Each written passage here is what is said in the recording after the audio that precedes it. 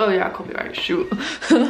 Dear 15-year-olds. What's up guys, it's India, and today's video is gonna be kind of different. I wanted to do a video basically listing 15 things that I learnt at the age of 15. I've been wanting to do this video actually ever since I turned 16. I don't really know why I put it off, but you know, finally getting around to it. Better late than never. And I understand that the majority of my viewers are between the ages of like 13 and 17, mostly girls. So this advice could really apply to any of you.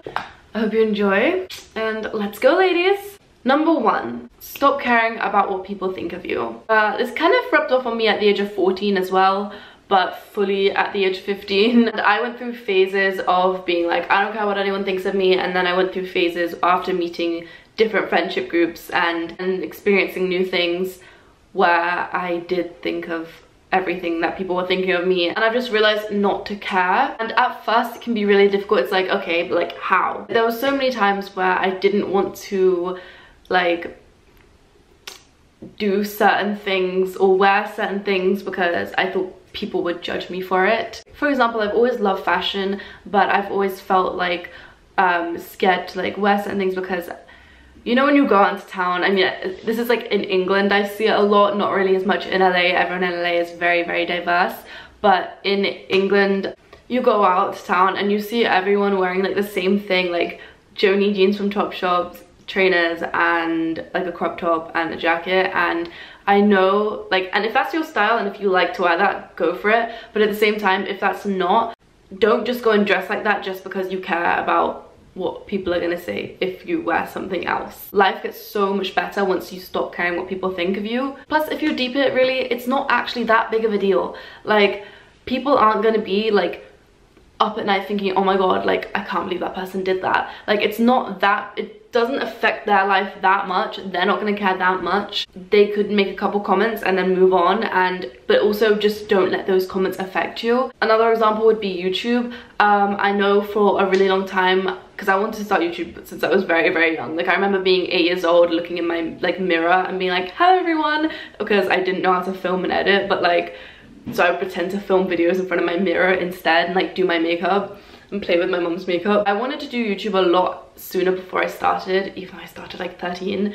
But that was just because I was too scared, and honestly, even starting at 13, I was still very afraid. And honestly, like, the only thing that really gave me the confidence to do it was the fact that I was homeschooled and I knew I wouldn't have to face people at school every day. But even if you are at school, stop caring about what people think of you. It's a lot easier said than done, but once you do it, I promise you, you will be living your happiest, best life. Number 2, teenagers can be really mean. I learned this, I'm pretty sure you guys already know this. I used to have so much anxiety going out by myself, like around town or something, like in case I saw like other teenagers that are in groups of girls or whatever, like the stares they give you, how judgmental they are. Teenagers can be mean. Honestly, what I want to say to you, if you're a teenager, just don't add to it. Don't be mean. Don't be that bitch. Like, when you see someone by themselves or even another group of girls, like, don't give them the death stare, the bitch face, like, smile. Number 3, this isn't really advice, this is like just one of those things that I learned at 15, and that is that I can't eat like I used to. Before I hit puberty, I used to eat like so much. I mean, I still kind of actually do, so you know, but like I can't get away with it as much as I used to. Like, when I was growing up, I used to be like tiny. People would look at me and think, does that girl eat? But I did. Like, I ate so much. And then after I hit puberty, I continued to eat like that and realized that, yeah, that can't really happen. Yeah, this isn't anything for you to take from it. This is literally just me stating one of the things that I've learned at 15. Like, I can't eat like I used to. I have to be a bit more cautious and healthy. No, actually, growing up, I've always been healthy. I just ate loads. Like, my mom and I were out to dinner yesterday, she was like, you've always loved food. And I was like, yeah. And she was like, no, like, seriously, like, even like when I bump into Susie, like, the name of my primary school's best friend's mom, she'd still ask my mom, like, oh, does India still eat loads? Like, she always has. Like, in primary school, all my best friend's parents used to love me because when like my friends were like really fussy and wouldn't eat what their parents had given them, like, I'd be asking for seconds. Yeah, I've learned that I can't really eat like I used to. I mean, I can, but I can't eat like I used to and look like I used to. Number 4, when someone tells you they love you, you're gonna believe them. People can lie and it doesn't faze them. I don't get it. I couldn't, like, for me personally, I could never tell someone I love them and not mean it. Like, if anything, I'll take it too far. Like, if anything, like, even if I do love someone, I still won't tell them. Like, I'm like that. Number 5, listen to your parents' advice. Almost every single time my parents have given me advice, and whether I followed it or not, it has been true. So as much as I hate to say this, my mom's gonna be watching this video like, haha, told you. And I'm just gonna be like, shut up. But like, no, seriously, like almost every single time they give you advice, usually it's true. No, everyone has to learn from their own mistakes, but wise people usually learn from other people's mistakes. When your parent gives you advice, listen, take it into consideration, genuinely like use that advice. Don't just like let it like come one ear and out the other. Like actually listen to it and apply that to your life, because you will get yourself out of a lot more like unwanted situations. Number 6, you don't have to wear something revealing to be hot. What I mean by this is I used to feel like when I was like 14, 15 that like, oh, like I want people to think I'm pretty, I want people to think I'm hot, I want people to think I'm good looking. Like, you know, you're like around the age that you care about your appearance and you care about what people think of you, no matter, even though like, yeah, you shouldn't, but like you do, it's normal, it's like natural, like everyone does. And I used to think that like, oh, if I wear this because it's like revealing, like then you know, I didn't really have anything to reveal, but like, and like, yeah, I still do sometimes wear revealing things. Like this doesn't mean like don't wear anything revealing. Like looking hot isn't about how much skin you show. Also, you're 15, you shouldn't even have to be really wearing stuff like that. I mean, you do you, as long as your parents are okay with it, then that's okay. Like, have you seen some of the things I wear? But like, not everything is about looks, I'm gonna say that. But like when I want to feel confident and I want to like feel like I look good, I don't go and think, okay, well, what's the most revealing thing I can wear? I'll just pick out an outfit. If it's revealing, it's revealing. If it's not, it's not. That's fine. But I like to focus more on my face. I'm not saying you need a bunch of makeup or you need all this stuff, you know what I mean? I'm just saying like, I like to focus on putting more effort into my face. I don't know what I'm trying to say. But yeah, that's what I learned. Number 7 is don't tell everyone your business. This was something I very much struggled with, and I still do at times. I could meet someone new and they'd know my entire life story and my life goals within half an hour of having a conversation with them. I realized that it's better to keep a lot of things to yourself. I'm not saying like fully, like obviously when you have problems, tell people, not anyone, not strangers. Have people that you trust and go to the people that you trust. So whether that's a best friend, a parent, sister, cousin, whoever you feel comfortable with, go to them for your problems, but don't go to the whole world and strangers for it, because that's one thing of me is I used to overshare my whole life, and I learned that like the hard way. People are snakes and anyone will snake you. No one owes you anything.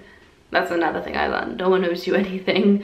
Don't let everyone know your business. Don't be crying on Snapchat, being like crying emoji. No one pop up, don't talk to me. Don't be that person. People make fun of that person. Understand your worth and cut out anyone that treats you less than you deserve. This is something I learned at 15 and something that I still struggle with to this day. I still get myself into situations where people aren't treating me as they should, and I don't know, like honestly I used to be so much better at this actually at 15. Like at 15 I was better at this. I had a whole video on cutting toxic people out of your life. I think the reason why right now I'm not as good as I used to be at this is because right now I'm in LA and I honestly, the only person I really have is my sister.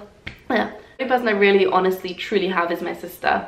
And I don't have my mom, I don't have my best friend Liv like I used to. And because I don't have that like cushion that I had before, where like I know if anything goes wrong in my life, like I can just go to them and cut those people off. Like I can just cut you off, it's fine, I have Liv and that's all I need. Right now I'm not in a situation where I'm kind of like that, so I feel like I'm a bit more vulnerable to situations like that right now. Honestly, I'd rather be lonely with no toxic relationships than in a toxic relationship, whether that's a friendship, a boyfriend, and just having company. Like I don't like that. Yeah, cutting people out of your life if they're not treating you how you should be is a lot better than staying just because you're afraid of being alone. Trust me, there are millions, billions, there's billions of people on this earth. I promise you, you will find someone else to hang out with and to make relationships with. You do not need that one person that's treating you like trash just because whatever. And as I said, like, I'm still struggling with listening to my own advice at times, but the second you do, you're gonna be a lot happier. Number 9, boys are rats. Just, that's it. Boys are rats. Number 10, don't waste your time on anyone. Your time is very precious. Your time is money, your time is value, your time is everything. Because your time is something that you will never get back. Ever. Do not waste your time arguing with people that don't probably care about you. Do not waste your time stressing and worrying about over people that don't care about you. Don't waste your time on people that aren't adding to your life in a positive way. Or even if they're taking from your life in a negative way, don't give your time to those people. 11, 1 or 2 friends is better than a group. I've learned this because I've had 1 or 2 friends, and I've also tried having a group. When I was in England, I had about 1 or 2 friends live in Zaina, and then I was just like, you know what? I want to start going out, making more friends, being more social. And so I started doing that, and it didn't really end so good. Like, at first, obviously, I had a lot of fun. I was like enjoying myself and going out more, but in the end, people snaked me, people were fake, and honestly, same over here really too. I first made friends with people, like, they were all great people to hang out with, and I had so much fun. And now I've kind of distanced myself from a few people. Like, I have a smaller group than I did when I first moved here and made friends, because as people say, it's true, people in LA are fake. You will come across many situations of like fake people. But that's not even just in LA, that's everywhere in the world. Now I just have like a couple friends that I kind of hang around with over here, and I'm a lot more happy and life's a lot more healthy for me. Yes, you can always go out and make new friends, that's fine, that's great. But be careful whilst doing it. And don't ever feel like you need loads of friends to be cool or to be popular or to like be happy. Like, you do not need loads of friends. You just need the few friends that will have your back, and that's it. Number 12. The first step to becoming or even looking more confident is to stop appearing so insecure. If you're going around telling people your insecurities, if you're going around being like, oh my god, I look so ugly today, oh I feel this, I feel that. Obviously it's normal, everyone has ugly days. I've had days where I'm like, oh wow, I look like a mess. But that doesn't mean I think I'm ugly. The best way to get confidence is by faking it. Fake it till you make it with confidence is honestly the biggest thing that genuinely does work. I promise you. I used to be very insecure, and then I faked being confident. Honestly, a little bit too much. People probably thought I was very vain. People probably still do. It's kind of also a mix of sarcasm too. But basically, just stop oversharing your insecurities. Stop telling everyone what you're insecure about. Stop showing that you're insecure, and you will automatically look and also feel so much more confident. If all you're doing is pointing out your flaws and your insecurities, that's what people are going to see you as. If I tell you don't think of a purple giraffe, all you can think of right now is a purple giraffe. Just like if I tell you, oh, don't look at the fact that I've got a cut on my lip right here, you're gonna see it. You probably didn't see it very much before, but you're gonna kind of see it now. Maybe you weren't even paying attention to it before, and maybe now you can. People aren't gonna see your insecurities until you point them out. Number 13, don't let people pressure you. Whether it's to do with drugs, alcohol, sex, anything, don't let people pressure you. Set standards for yourself so that you can't be pressured, because if you haven't already told yourself, I'm not gonna do this until the age of this, or I don't wanna do this at all, or I don't wanna, or I'll do this, but I won't do this.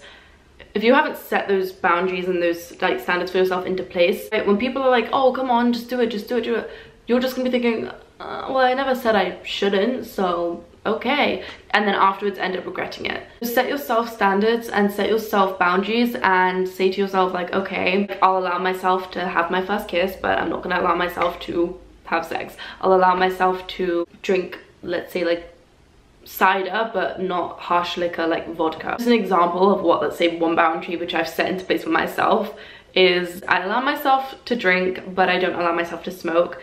Everyone's different. Some people don't want to drink and smoke and sex at all, nothing, just good, go for it. Some people want to do all that, that's fine, go for it. Well, it's not fine, but like, you know, you do you. My point is, know what you want to do, know what you'll allow yourself to do, and don't let people pressure you, because people will always tug on that. You are, let's say this is you, people are always gonna try and like tug on you, and this is such a weird thing, what are we doing? But people are always gonna try and tug on you and be like, come on, just like do it, and then all of a sudden you're just gonna snap and be like, okay, sure, and once you've snapped, you can't go back. Like, you can't, like, once this is broken, like, I can't put it back together. You can never go back to how it was before. And so you've got to be careful with what you allow yourself to do. So I've never smoked, not looking down on anyone that has. I personally don't like it. I think it's gross. I don't have any interest in it. People have tried pressuring me before and I just say no. Number 14, smelling good should be your #1 priority when it comes to physical appearance. When I was 15, I learned that, and